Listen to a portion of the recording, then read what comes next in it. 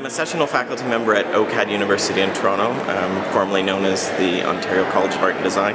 I teach in the drawing and painting department, and I play a fairly heavy role in admissions and recruitment as well. I learned to be an autoethnographer here.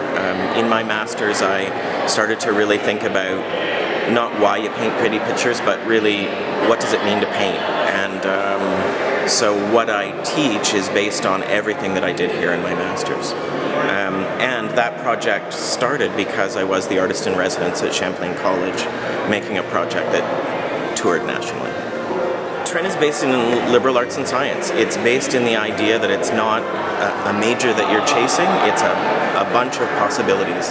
And it's a chance for you to kind of really figure out who you are and do it with a very ethical background. The thing I love about the school is the underpinning of ethics throughout everything that's done.